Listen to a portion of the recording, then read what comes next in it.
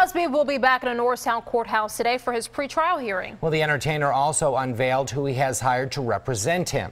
Eyewitness News reporter Henry Rosoff is live in our news center with the latest in the Cosby case. Good morning, Henry. Good morning, Jim and Rahel. The announcement was made on Twitter late yesterday after both Bill Cosby's attorneys in his last sexual assault trial asked off the case in the past few weeks. The 80-year-old comedian now says he'll be represented by Tom Mesereau. Mesereau won an acquittal for Michael Jackson during the singer's 2005 child molestation trial. Also joining the legal team is Sam Silver. He represented now imprisoned former Congressman Shaka Fattah. Finally, former federal prosecutor Kathleen Bliss is also joining the team.